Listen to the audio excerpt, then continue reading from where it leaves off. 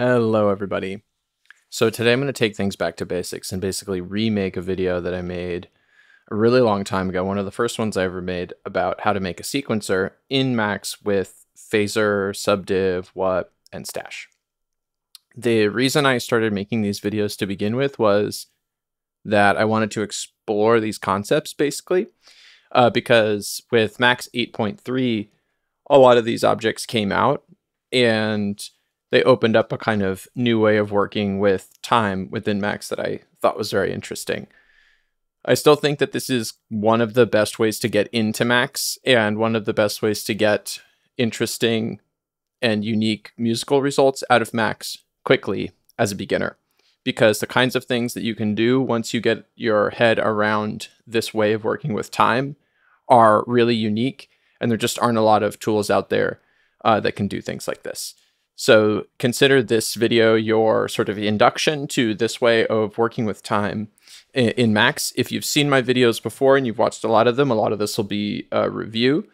And of course, it's important to keep in mind that this is really just the beginning. So there's way more to this. You'll find, I think, in this particular case, that the capabilities of this particular sequence are not totally exciting, but we need to start somewhere, and it really does get pretty cool once you master these fundamentals. So let's dive in. Let me show you this, and then I'm going to delete it, and then we'll just rebuild it from scratch, going through each of the components step by step. So I'm going to start it here. We have a transport that's in charge of storing the BPM. And then we have a phasor that will start to create a clock signal when the transport is started. We then have a subdiv, which is giving us the 16th note pattern. And we can omit some of those events using this step sequencer interface here. We've drawn out a melody with the sliders here on the multi-slider. And we're storing those inside of a stash object, and they're being read back by this basic accumulator with what. And it's actually, there's an even simpler way to do this, which we'll talk about in a little bit. And then mc.midiplayer basically converts the signals that we're working with here into MIDI that we can either send outside of Max, or in this case, I'm just sending them to this new device, new object, which is the Max object version of the Ableton Drift synth that came out in Live 12, I think. All right, so let's delete everything except the synth, and we'll start over from scratch. So first we'll create the transport. Transport is really just in charge of setting the BPM and kind of managing timing across the whole patch. But the thing that actually generates the clock is going to be the phasor. And the phasor is just a general purpose sort of sawtooth waveform that we don't really use for generating audio. So there is a saw object if you wanted to make a sawtooth wave, but phasor is used for timing, but it is ramp shaped or sawtooth shaped. And you can set the frequency with it in hertz if you want to, like 1 hertz, but in this case we'll use the note syntax, or the kind of musical timing syntax, so that we'll set the frequency of this to be 1 bar at whatever the tempo we have set for the transport. And then I'll set the lock attribute so that when we start the transport by sending it a value of 1, we will start the phasor clock. And then I can visualize that with a live.scope. So you can see there, now we have our clock. And this is really the fundamental concept that is unique to this system, that is important to understand, and that gives us all of the power that this approach contains. And it's this idea that the ramp signal that goes from 0 to 1 is the representation of time. We can think about the time that it takes for this signal to go from the bottom of 0 to the top of 1 as a unit of time, in this case, a bar. And this particular approach has many benefits, I would say, over a clock that uses a stream of pulses like you might find in a Eurorack system. And there's another video where I talk a lot more about this, but the two basic reasons I would say are, number one, this clock will always tell you where it is. So if I create a number tilde object, I can see what the actual signal value is. And it will basically tell me what % of the way it is through the bar. The second reason is that it will also be able to instantaneously tell us kind of what the speed of time is, in other words, the BPM, which can be very useful when we want to modify that.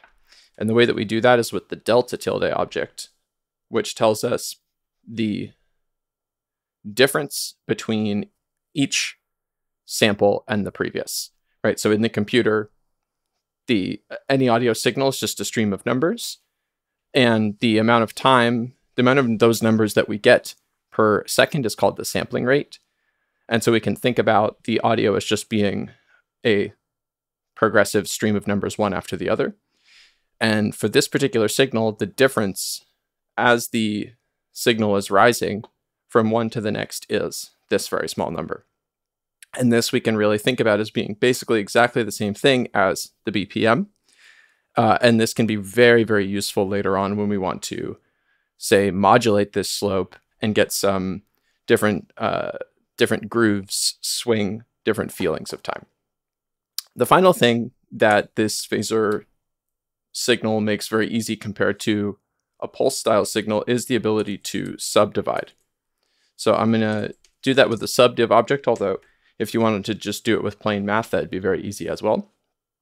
And we're going to take this phasor that represents a bar, and we're going to split that into 16 segments representing 16th notes. This object will also tell us which of those segments it's currently on, as both a signal and also as an integer, which is very handy in cases where you need that.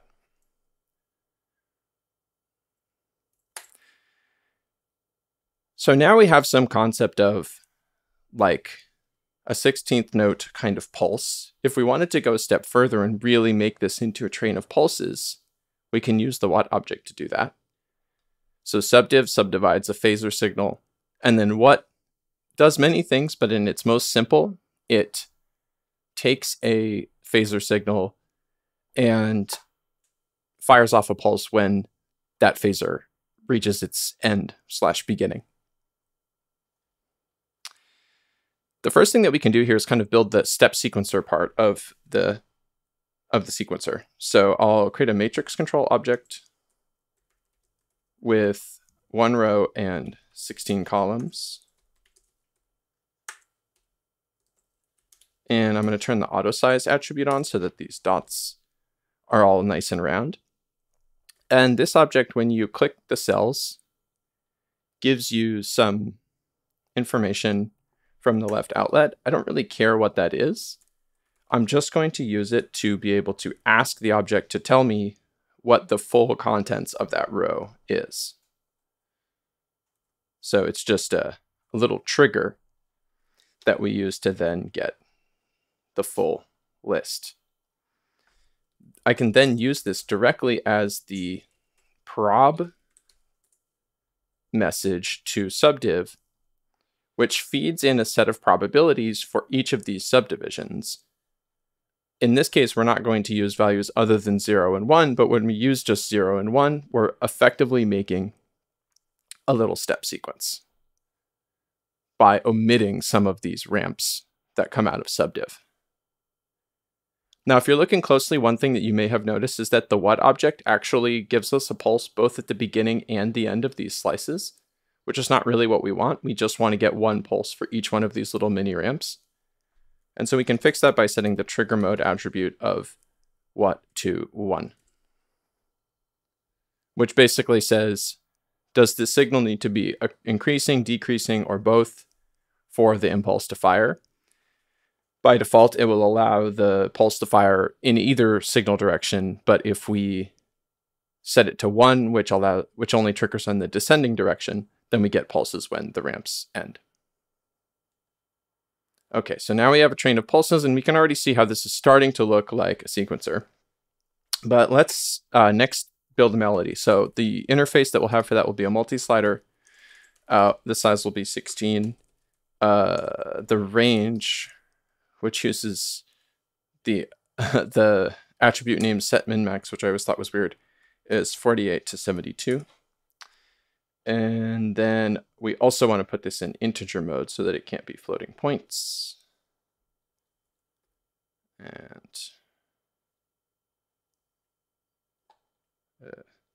And then there we have a MIDI sequence. And we're going to stick this into the stash object. And stash basically is just a container for a bunch of numbers that can then be looked up using signals. A little bit like a ZL lookup, but in the signal domain.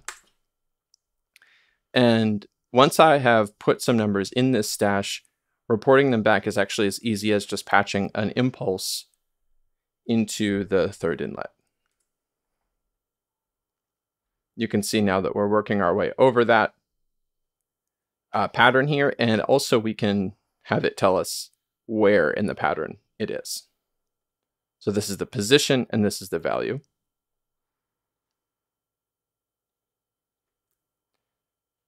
And then let's make some MIDI here. So we can use mc.midiplayer, which is useful for turning these ramp and pulse and signal-based sequences into MIDI. And I'm going to set a couple of attributes that I think are just good. The first is chanmod1. Basically, this just means that everything is going to be sent on MIDI channel 1. If you don't, it can sometimes use other channels. Sometimes that's fine, but usually I just use chanmod1 to force everything to be on channel 1 because it's a little bit easier to work with. And then this default duration, we'll go with 0.25. So the way that this object works is it wants you to give it a ramp into the first inlet. And when it receives that ramp, which looks like these, it will start the node on when the ramp begins, and then it will send the node off MIDI event when the ramp gets to whatever you have set for the duration, which in this case is 0.25. So if we then look at the output here, we can see we're getting these MIDI event messages.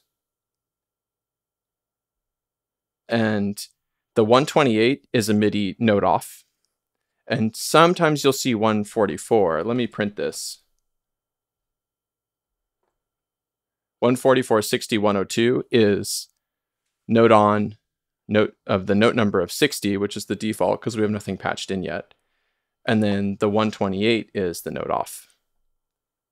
If I patch the left outlet of stash into the middle inlet of mc.midiplayer, then I'll start to get the MIDI notes. So you can see that we're receiving those now. And now I can actually, if I'm sending MIDI to a ABL device or another type of object in Max that can receive MIDI, like a VST, then I can actually just patch it like this. Or at least I thought that I could. But I suppose I can't. In that case, I'll show you this other approach, which is we're going to convert this MIDI event message into raw MIDI. So the first thing that we want to do is get rid of the MIDI event. And then we will use the iter object to just break these three numbers into separate messages, because that's how MIDI works. It just sends a stream of numbers separately, not together. And then if we actually sent this, just to prove it to you, into a MIDI parse object, and we look at what it outputs for us, you can see that it's telling us that we're getting on channel 1 these MIDI notes. We can then send that raw MIDI straight into abl.device.drift and get the pattern. One other thing that's really useful to add in here is a MIDI flush object, because sometimes when you stop the sequencer, it will send the node off, but it hasn't yet, or it's sent the node on, but it hasn't yet set the node off. So in those cases, we are going to want to force it to send MIDI note offs for any hanging notes. So we'll just add a MIDI flush here and we can always bang that whenever we need to. Basically, if you stop the sequencer and the synth doesn't stop, then you just click this bang and it will do that. Let's see if we can get it to happen. If I increase this, it will definitely happen. Let's see. Like that, but then I can just turn it off by clicking the bang there. Okay, so that's basically it. Let me just clean up here a little bit. So we can get rid of this. We can put this up here. And we can put this over here. This goes here. We can put this in an abstraction. Or I'm sorry, not an abstraction, a subpatcher, MIDI-fi. And that's our bang to flush.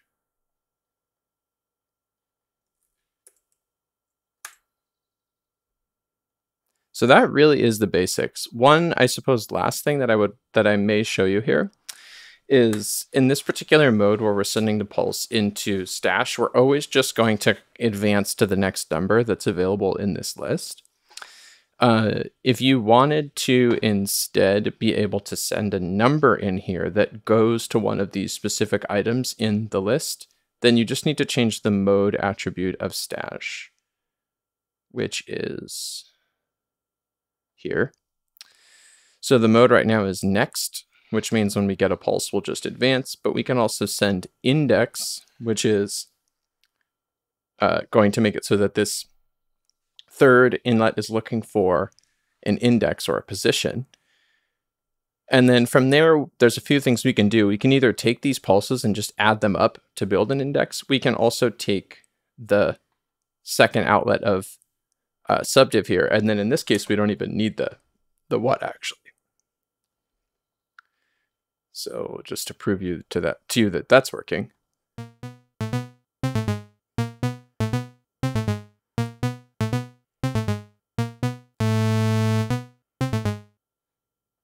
The difference there, of course, is that with this one, because we're skipping some of the notes, because of the step sequence here, we're also going to skip the melody note. Whereas with the other approach where we're using the stream of pulses, we're always going to advance one melody note for each event that we get from the sequencer. So if you want this melody that you've created to always go in the same order regardless of what the pattern is, then you would use the first approach where you have this set to mode 0 and you send a pulse. But if you want kind of more of this idea where the event is linked to a note and those are always glued together and melody notes can be skipped when the event doesn't occur, then in that case you would use this particular approach. So that's basics of building a sequencer with these objects. If you want to learn more about these techniques, there's a ton of videos from me on it. I definitely recommend checking out the Fundamentals of Sequencing series, where I go through basically each one of these objects one by one and really explain what they do and how they work. And then going another level deeper is Rhythm and Time Toolkit, which is a package that I made that kind of builds on this family of objects to give you even more power. And there's videos on that as well. So let me know if you have any questions down below. Thanks for watching, and I'll see you next time.